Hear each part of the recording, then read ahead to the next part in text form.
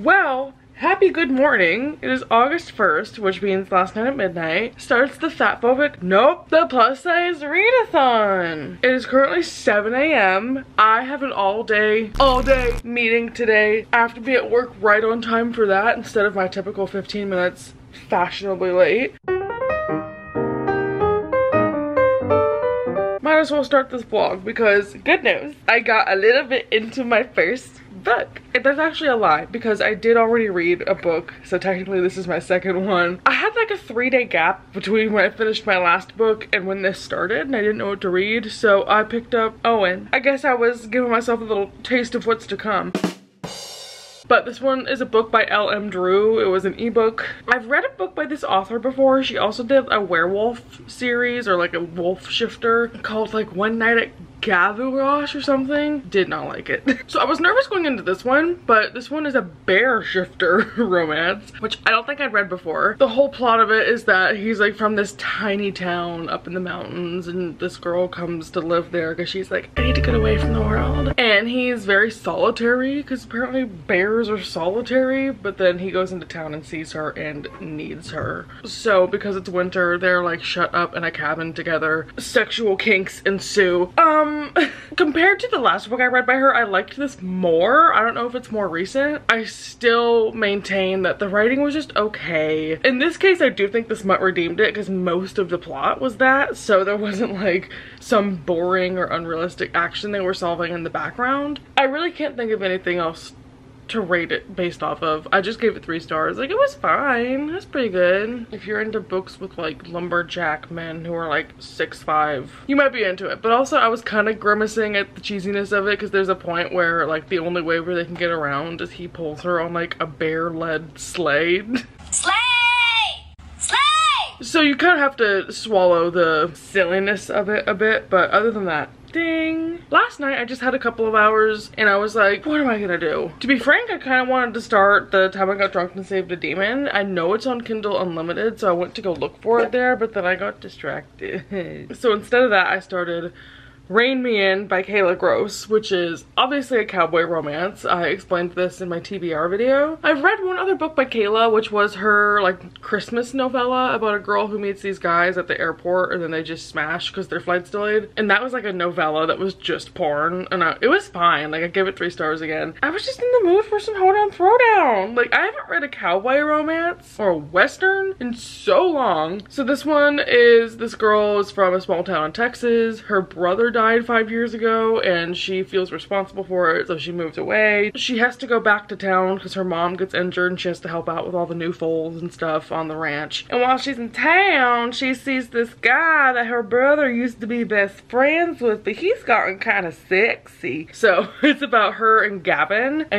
is like immediately entranced with her and yada yada yada. But she's like guarding her heart because A, she's gonna move away again, and B, that's her brother's bestie. Like, it's bringing up bad memories. I am 41% of the way into this. It's definitely taking me to the country. Very nostalgic for me to just think about like the rodeo scene and like line dancing and ranches and horses. So obviously I'm loving that because I'm a horse girl. I will say my main issue with it is the writing is very elementary. A lot of times when I have issues with the writing style of books, it's because it's so cheesy, and I don't like that the main character focuses more on her thoughts and feelings rather than like writing descriptions of things. I just think it's an indication of weak writing. This one isn't like corny or anything. I mean, sometimes, but the way that the writing flows is making me realize how valuable an editor is in the publishing game. It's just so awkwardly written at some points, and the way that she describes things is so overly basic. It'll be like, yeah, those greenish brownish hills over there, and then she does the thing where like all the dialogue feels fake because it's just used to explain things to the reader, and it's like, your mom wouldn't talk like that. One thing that I'm very aware of when I read plus size romances is like how applicable it is to me. This book, she is described as like having ample thighs and a huge titties. On the cover, obviously, she's like a size, I don't know, 18. But immediately in the book, and I'm not saying I need every fat woman to have the same experience as me, but within like 2 chapters, she was like, oh yeah, I'm back in town and there's the guy I used to hook up with. And then he like picks me up and spins me around. Girl, I know. I'm like, okay, she's in a different fat league than me because this was not happening in my world. Maybe it's because she's in a small town. Part of me is questioning, like, how big are you if you can, like, ride horses still? Because I'm gonna admit, that's a big pain point for me being plus size, is I really miss riding horses, but I'd have to lose like 100 pounds in order to do that. So I'm just very proud of myself for being able to read a book like this, because usually if the writing style is bad, I'm like, this is not worth my time, goodbye. But I'm actually having fun with it. I'm like letting it ruminate just because I like the setting. I have a couple more books by Kayla on my TBR, so I might need to read some other books in between them so that I'm not reading all these ones back to back that are just, I feel like these are all gonna be like in the 3-star territory. It feels like such a compromise that to read books that have fat representation, I'm reading a lot of tropes that I don't love, and a lot of times they're like self-published, so they don't have the cleanest writing, and that's been a labor of love to find books on my TBR that fit this. But I don't want to immediately just call this quits on book 1, so I'm gonna stay hopeful. Maybe we'll get like a 4 or 5 star out of it.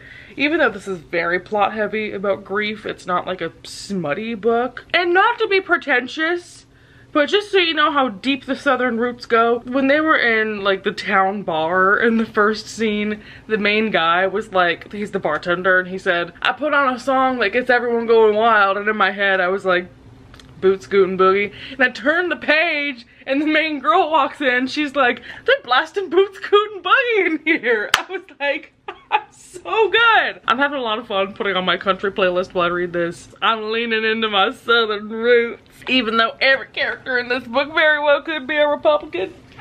Are you enjoying it?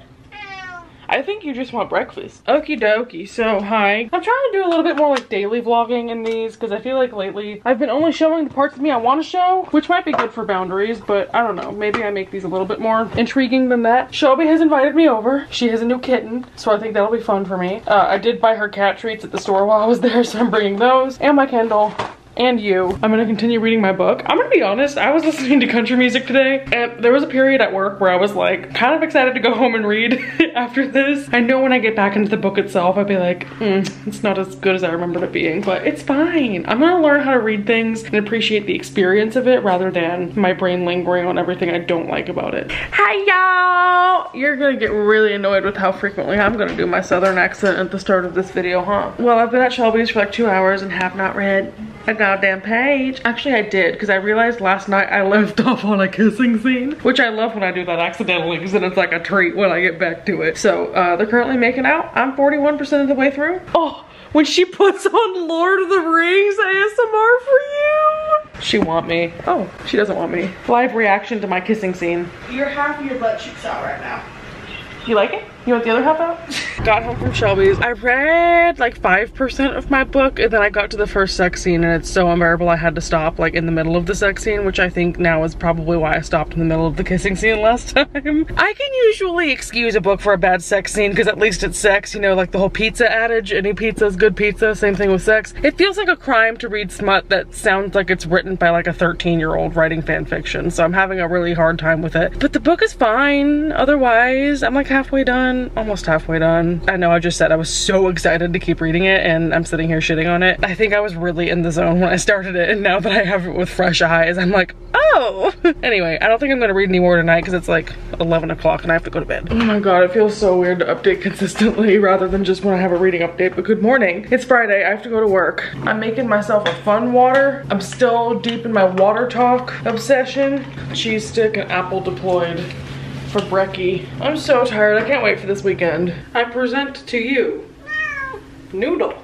Well, if I look like I just ran a marathon in the rain, I just got home from work. Today was surprisingly an easy day. I'm between campaigns. However, when I got home, I did have to bring 40 pounds of cat litter upstairs, which was not fun. But I realized I did my TBR video for this a couple of weeks ago, so I've actually picked up some additional things since then, and my arm is covered in cat hair. I really only have 4 additional books to talk about, but I wanted to pose them up front because by the time this video will be out, you can tell me if I should read them soon or not. I'm literally sweating. This is what it's like to live in Texas. I actually purchased a book for this.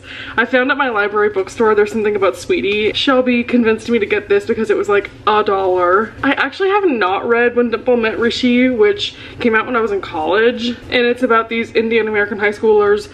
Sweetie is the main character who's a athlete, and she's fat, so this brings in like South Asian body standards because her family is pretty critical on her about that. She and this guy have like a pact or something. They're a cute couple on the back. So one other book from the library, I did not even know this existed, but I was just, when I tell you I went to the library new book section and pulled out every single one of them and looked at the cover to see if I saw fat. I had never heard of this book, but the thing that sold me was it's called Barely Even Friends. Beauty and the Beast is like one of my favorite songs of all time. Like the title song gets me, so loved the title. Also, the little nods to the candlestick and Mrs. Potts is on the cover. It's not focusing, but it's so cute. It's obviously a Beauty and the Beast retelling, and it's set for fans of Julie Murphy, so part of like her plus size identity is a little bit at the forefront of this, so it's not like she's just mid-sized and it's never discussed. But this book follows, the female is a contractor and the guy is like this rich snotty dude who needs house stuff done,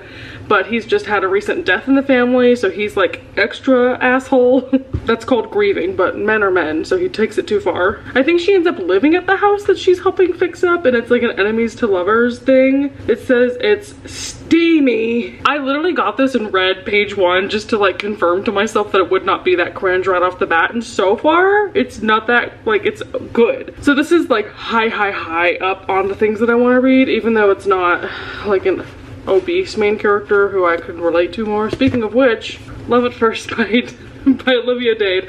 I told you guys I don't like Olivia Dade, so I'm shocked too to see this here. But I did get a couple of comments of people saying, oh, why don't try this one? This one I thought was a boss and employee romance, but it's not, so very misleading cover. Hated that. If I recall correctly, it's neighbors, maybe brother's best friend, rivals to lovers. Just the way this synopsis is written, I know I'm not gonna love the writing style, but we'll see. Okay, we'll see. Literally just talking about those and the heat has drained me. I think I have to turn the camera off. I'm struggling right now because I really just want to lay around and read, but I told myself I'd go for a walk and it's still like 100 degrees outside, and I know if I get comfortable I'm not gonna get back up. Let me get a big hell yeah for all the lazy girls like me. Hell yeah! Can you tell I've been listening to my country playlist? Hey guys, dinner haul. I'm a little sniffly because Shelby just FaceTimed me and showed me all the rats at Petco, and I want a rat so bad, so I did cry a little bit about it. That's really like double homicide for me. I wasn't just a horse girl, I was the girl who had a rat. And I loved her. I miss having a rat. They're so sweet and smart. Anyway, I made Indonesian chicken with broccoli and brown rice, and I got to like 60% into my book. 62%! Hello, Warnett. Welcome back. They're currently making out against a wall, so feel free to pause and read that. I stopped in the middle of the sex scene that I was in the middle of last night. I forgot that I hadn't continued after that. It was better. Like, when I gave it a break and came back to it, I was like, okay. Now that every time they see each other there's some smooching, the book is picking up and it feels like it's going by faster. So it says I have like 2 hours left of it. Speaking of being plus size, I have a trip to Europe for work in September, and I'm petrified because I had to book an economy ticket. And when I am on airplanes domestically, it is miserable because I don't fit, and I'm like sitting there with my arms tucked into my body trying not to exist. And I've had some rough experiences with it. I don't want to recap anything, I've talked about it in videos before, but I've been like adamant that I have to do something about it, even just to lose like 30 pounds, which I know is an unrealistic goal in 2 months. And at this point, oh my god, 1 month, fuck! So I'm feeling a little bit desolate that nothing's gonna change and I'm gonna be miserable, but I'm trying to like eat healthier. I started tracking calories. Hi, welcome to the Fatphobic Readathon. I started tracking my calories because I just really wasn't aware that I was overeating as frequently as I do. So that's step 1. It's very hard to stick to like 1,800 or 2,000 calories a day, I'm learning. The other half is I really fucking don't want to go for walks. And I was on a really good roll last week, but the weekend hit last week and I did not walk, and I have not walked all of this week, which is crazy to say because now it's Friday and I'm realizing, oh shit, that's literally like a full week where I did nothing. So amazing. nothing. Zero progress. I've been avoiding talking about it in vlogs because I hate being like, I'm gonna do something about it. Weight loss journey, and then I do it for 3 days, then I give up. I don't know, I guess since I'm kind of daily vlogging during this readathon, and it's a little bit related being about plus size people. Here are my plus size struggles. I don't remember why that all came out, but I get to drown my sorrows in a bowl of food. This is embarrassing because this book is so mid, but I can't stop crying right now. I'm on like 90% and it's finally like resolving the trauma of her brother's death. And I'm so sad. Which is crazy because this book had so many sex scenes in the past 50 pages, and now we're dealing with trauma. I'm reaching extreme emotional capacity. I'm just shocked that this book is so average writing style wise, and it's still like making me tear up, and I'm over here blubbering over this scene. I just finished it. I'm crying a lot. This is only a small detail, but it's a spoiler. Mute this video for the next 20 seconds if you don't want to know. This book ends by the cowboy finding her childhood horse and buying it for her. I was really not ready for that. That was so sweet. I don't want to do a review looking like this, so let me get reaccommodated somewhere. Okay, well, if I look like I've been crying, I have been. Which is a crazy transition to this review because altogether, not the best book.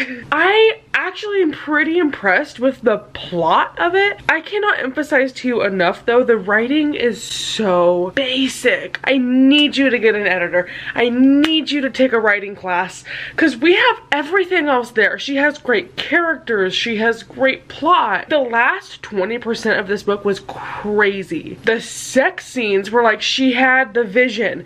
And I think that's the whole thing is I'm like, you have the vision, Kayla. You're almost there. But everything was so basic. The way they talked to each other, every single word was so cliche. The way that she described things was always the obvious kill. Nothing about it was unique or interesting. It just felt like you were reading a middle schooler's creative writing assignment, which sucks because the rest of the book was so good. And this is why I'm so shocked that I'm like crying over it, and I thought this book was gonna get like an automatic 3 stars just because it was fun to read, but there's so much work that needs to be done. The ending of this book might have pushed it to a 3.5. I'm like, do I round this up to a 4? I thoroughly enjoyed this to the point where I'm sitting here like, should I start the sequel right now? These books are very plot heavy, especially like she's dealing with grief in this book. Obviously I was dealing with her grief the past couple hours, so if you want something that's just like smutty, this includes smut, but there's a lot of other plot around it. The one thing that pissed me off though is that this main character's whole character development moment is that after her brother has a horse riding accident and dies, she's like, I'm never riding horses again. And I knew that there was gonna be like some cathartic moment where she does ride the horse, and I jokingly told Shelby, I was like, if this bitch gets back on the horse after 5 years but then doesn't wear a helmet, I'm gonna be so mad. I'll bet you $10 if you want to guess what happened. I mean, of course that might just be Texas cowboy culture, but it happened and she was not wearing her helmet. She was just galloping across the field. I was like, oh, so you want to die too?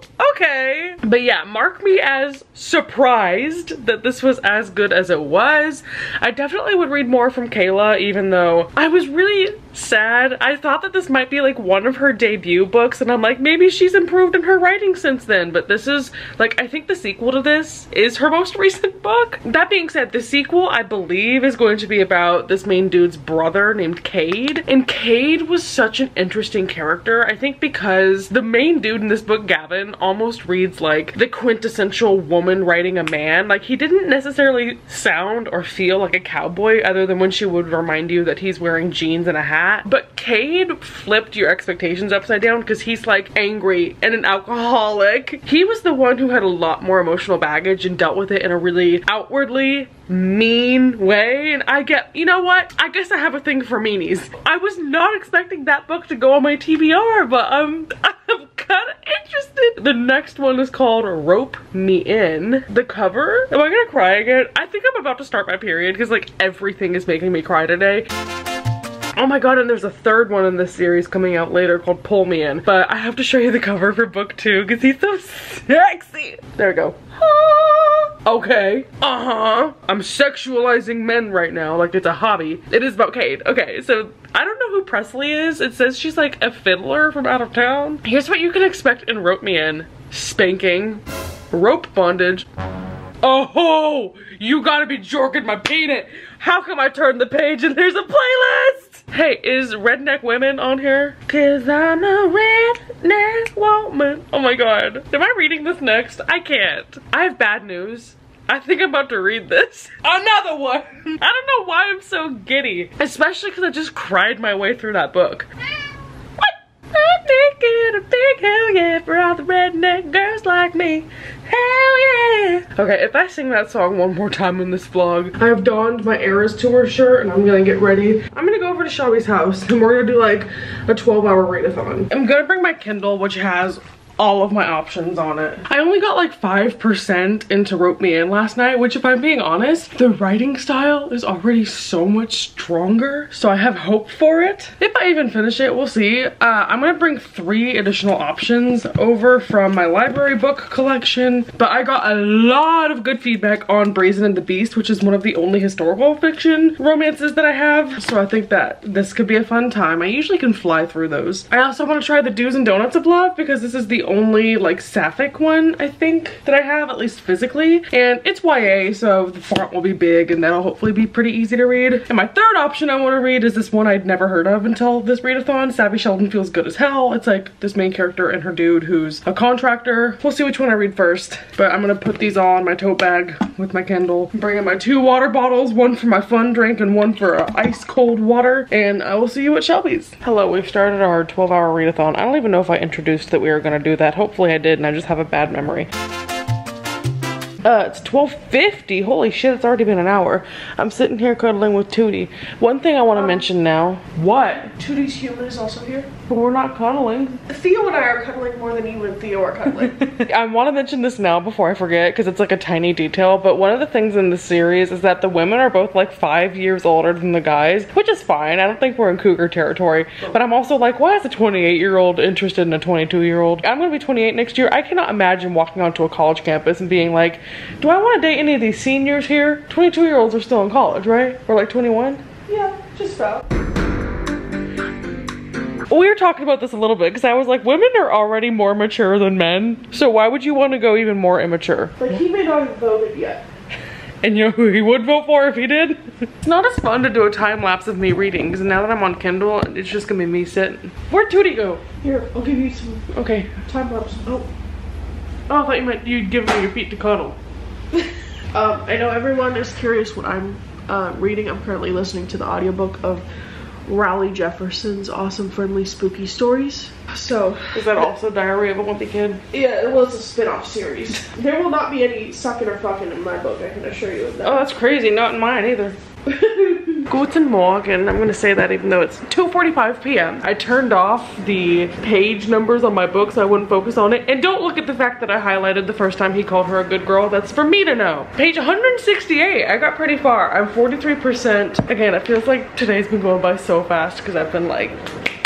But Mother Shelby has made us some chicken fried rice from Trader Joe's. 5 out of 5 stars. I don't even need to take a bite to know that because it's so good. We're taking a break so we can go watch Queso and be iPad kids while we eat. Yup! But I love my book, it's so fun! Okay, the one thing that's gonna be interesting is the guy is like very depressed, borderline suicidal depressed, and the main girl is anxiety attacks every day, been abused her whole life, no one cares about her kind of vibes. I'm like, ooh, this is gonna be a match made in heaven. I'm sure you two are just gonna fix each other. She's a city girl who like doesn't know anything about horses. That's also an interesting dynamic of her coming to live with him, because I kind of can't tell you the situation because it will spoil book 1, and that's the thing. One thing that does suck about this is I think this is so much better so far, but you have to read book 1 to get anything out of this. So I wish I could recommend it as a standalone, but it really is like more of a sequel. Long story short, it's like a forced proximity thing. I really liked him in book 1 because like I said, he's mean and I like that he was unexpected. But in this one, because he's the main character, he talks a lot more corny and expected, even though he still does have his outbursts. We'll see how all the drama in these gets solved. But based on the last book, I know there's gonna be tea and drama in the last half of this book. So I'm almost there, but it also is getting pretty good. Still no smooching, but I'll be brave. I started a new book. Oh yeah, reading update. Lavash, I believe, at First Sight by Taylor Vascuni. Pay no mind to the Purr Pop stick that I'm using as a bookmark. I liked her first book, Sorry Bro. I gave it like 4 or 4.5 stars. It was kind of weird because she commented on, or she like shared my review on social media. And I was like, oh, okay. And like, she want me. It was like positive. Like she was like, oh my god, thank you so much for this such kind review and stuff. But I was like, you're like, I didn't tag you. I was like, how did you, like, you're creeping. Clearly it's a queer book, and her last book was also a queer book, Sapphic, following Armenian characters. If you haven't read any books with Armenian culture in them, I recommend the last one for sure. This one, she's starting off in a corporate environment, and I'm like, me, me, me, me, me, me.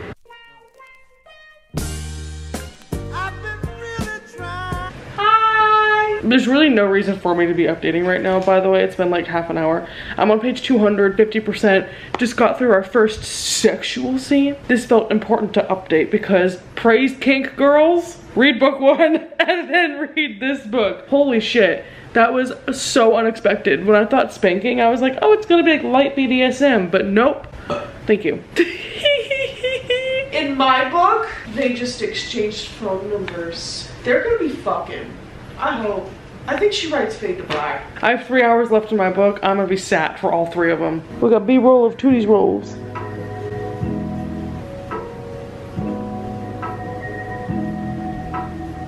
It's 5:30. I'm 70% of the way through my book. It's bonka hours. I finished my book. It is. You finished it? Yeah. Fuck. You've been on your phone for 2 hours and you're wondering why I finished my book? I have a lot of thoughts, but I don't know how much of it matters. It was good. I do think it was a lot better than book 1. I'm happy that I read it and continued on, especially because it was a lot more interesting sex life wise between these 2 characters. There was only 1 sex scene. There was like a heavy petting scene and then a sex scene and then like 1 in the epilogue. For a 400-page book, I'm gonna need a little more juice, but it was good. I did have a fear that because this book was a lot more focused on this main character named Presley, who by the end of this book, because I've been reading it for so long, I kept reading her name as Parsley. She was actually like pretty insecure about her body because of an abusive ex, and so this one she's actually very self-conscious, and so he constantly has to talk to her and be like, you're fucking perfect, babe, you're so beautiful, look at you in the mirror, you're gorgeous. A little bit overdone at some points. I was like, okay. I was scared that it was going to veer too far into, I see myself as pretty because he thinks I'm pretty. And on the flip side, I didn't want him to be like, my depression is cured because she's talking to me about my depression, which ended up in a good place. The family had a lot of talks about all their drama. He went to therapy, take notes, men. Girl, ain't no men watching your channel. Okay, so it is 7:30. I thought I would finish that at like 5:30, so clearly we've been distracted and giggly today. I know at this point I'm not gonna finish one of these, but I'm gonna start one. I wanna do a change of pace, and I'm gonna read The Do's and Donuts of Love by Abida Jagradar. From sprinkler splashes to fireplace ashes, I gave my... Oh no, it's not gonna focus. Ruined my song. Blood, sweat, and tears for this. I just had to move my books so Tootie could have his spot on the couch back. On your throne. Homosexual. Homosexual. Made it to page 100. We have on our Rainstorm ASMR. It's 10:15-ish. This book is super cute. We got a Bangladeshi Irish main character. So it's set in Ireland. It's the junior Irish bake-off show that she's a part of, and the girls on the cover are obviously our main character, her ex-girlfriend that they just broke up like a month ago, and then this new girl who's her new friend that she's a little bit crushing on. This book is so easy to read, and I always get nervous when I read YA now because it's so easy to be overly corny, but actually the writing style for this is very nice, and I'm enjoying it to the point where I'm like, shit, maybe I should read this author's other book. I know The Henna Wars is very popular. After reading this, I would be interested in checking that out. But this is going by fast. I think I'm gonna read a couple more 100 pages by the end of the night. We'll see. Any update, Shelby? They're still not fucking on the page. I'm gonna be sucking and fucking with Icebreaker as soon as I'm done. I've been told that on page 100 and something, 12. 112. Not that I'm counting. We get to some glut action, so I'll be manifesting that. As Taylor Swift once said, it is midnight, and I just finished my chapter, so I'm 244 pages into my baking book.